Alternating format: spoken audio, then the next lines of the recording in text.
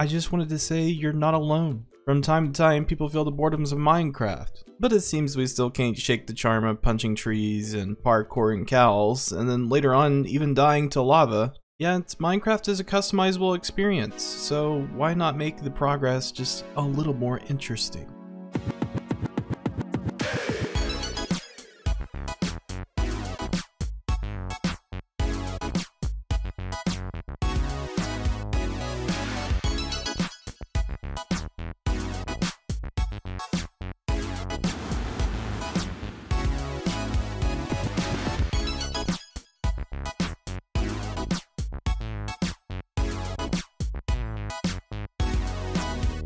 Wait, hold up, only 3 of them? Yeah, I couldn't really find any reliable data packs, it seems. It seems like a lot of them are broken.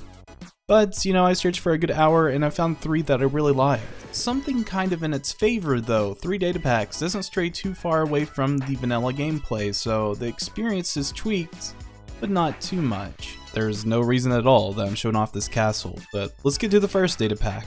And for our first data pack, Mo Enchants. Oh boy, butchered that one. Mo Enchantments. Makes me sound super ghetto, because everyone has to use Mo instead of more. This applies a bunch of different enchants into your game.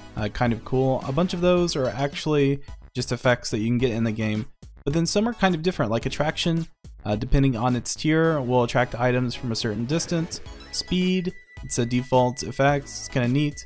But to get these books and these custom enchants, we need to just throw a book onto the enchantment table along with a lapis, and that transforms into a new enchanted book. And of course, it's a custom enchant, Illumination, which I believe provides you lights off a certain gear. And you can also apply this to armor and stuff. If you were to grab some boots, for example, let's see if we can find a jump boost one. High jump, we can place this onto the anvil with a pair of boots. We have enchanted boots. Let's see if they actually give us the effect or not. So I should have some on. Let's try this one. Got a little bit of jump boost. It's kind of cool. It is very possible to farm this. On the data pack page, he even shows a design that you can use to automate this process, so you don't have to manually do this all the time. All this stuff auto smelts. It's so overpowered, but I kind of like it. It's a neat way to play Minecraft if you just want to kind of skip that grindiness. I didn't spend a level 1 just to get all this gear. I mean, I just dumped books and lapis onto an enchantment table. It's definitely a different way to play, and if you were to limit what enchants you use, it could be a more satisfying experience, but I don't really feel like battle on mobs. I was just going to see about the auto smelting. The night vision is very nice. The speed is super nice. I think it's like speed 4. Yeah, I'm just flying through here gathering materials. Oh, I think it's set in stone. If you want to feel like a god, this data pack is for you, but I think I'm done with it. I want to move on. Data pack number 2. Now this one doesn't add to items or anything of that nature, but it is quite deadly sometimes. I mean, as you can see, we have nice clear skies in the desert, but that's soon about to change.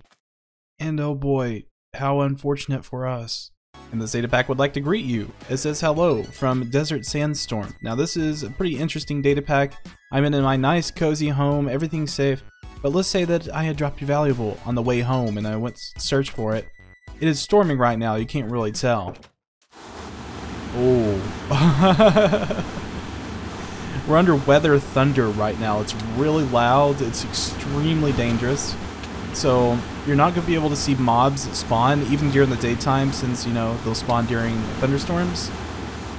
This is an extremely deadly data pack to add, but it really adds dynamic in the desert. Yeah, there's no way I'm going to survive because I keep running into cactus, creepers, other mobs, and when you're at the edge of the desert, it doesn't make much of a deal. Once you're in the desert, it happens again, but it kind of slowly fades away. I love it. I think this is a really fun one. Just adds a little bit more challenge to your Minecraft world. And I think it's important to mention, if it's raining rather than thunderstorming, you just get a nice little sandstorm that you can actually see in, you can walk to.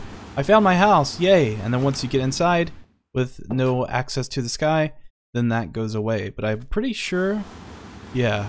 So even if there is an opening in your house, then you're going to still see those particles coming through. Last but not least, the third data pack, Miss Murble's Recipes. And this is really fun. This is really cool. Made a little bakery, you know, for us to view all the stuff. And Ultra Gas is here. Not really, this is fake. It's the fake one. But this adds in a bunch of food recipes and different items to play with. We've got like salmon piece, baked carrots, bread slice, whatever this is. I guess it's sushi or something similar. I'm not even sure. Ham. There's a bunch of other stuff along with that. It's just so comprehensive. I didn't really lay it all out. But other things like Asian rice is added. So if you walk over this, you should get some seeds. There we go. May have had to right click it. I'm not absolutely sure. But this is like part of the recipes that go with all the different things that come with it. You get like a knife. And I think this is extremely satisfying. So if you got a knife out of here, and then you got like maybe some steak or raw beef, you can throw it onto the chopping block right here. Then you actually have to hit it with the knife to slice it. And it's really neat. It's really satisfying. And there we are. We have our minced meat, which we can use in this, the good old Murble table, or you can use the Murble oven. So you can cook like carrots. That's one example I had over here. We had the baked carrot. So we can go back to the furnace here. The oven, I mean. Let's put in the good old carrots and it shows our progress. Very neat interface using like cake as a texture. That's kind of neat. And there's our baked carrot. I really need to eat anyways. This is the whole reason I came to the bakery. Let's grab this because I think this was a little bit more difficult to create. Let me go in here. Let's eat it, see how much hunger it replenishes. 3, not bad. See, it's kind of balanced. I like that. And it's something to play with. Let's see, where is the, yeah, there it is, the Murble table. I was kind of hoping that we could do like a little recipe real quick, but I don't have any kelp, so just give me a second. 100% legit, I ran all the way to the ocean to grab this kelp. I didn't go into creative mode. If I do say so myself, this is a huge sushi roll. You can have it, ultra gas, take it, yeah, now eat up. And this is the only recipe I know how to craft in this data pack. It's so cool, it's just like everything's so fluid, and it's like, it's a really hard thing to nail when it comes to data packs because it utilizes vanilla mechanics to make these things. It's so nice. And I think my favorite part is the chopping block. I mean, you even got some salmon there for my little farm down here. Kind of a fancy bakery.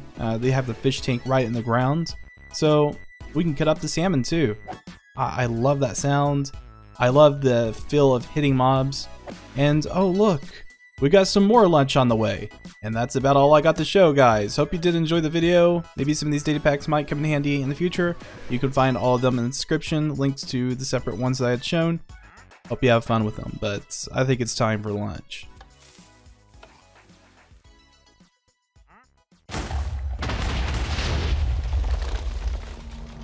Like a boss.